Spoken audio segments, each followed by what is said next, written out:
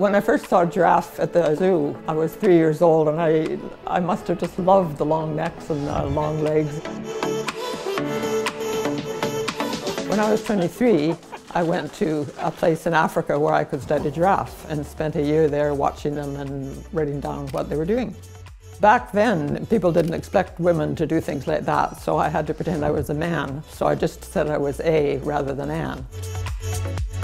I was the first person in the world to know how long the digestive tract of the giraffe was. Maybe 150 feet of intestine was coming from the giraffe. This was a bit of information that no one had ever had before. If I could do it so many years ago, you can do it too. My name is Innis Dagg, and I'm a zoologist.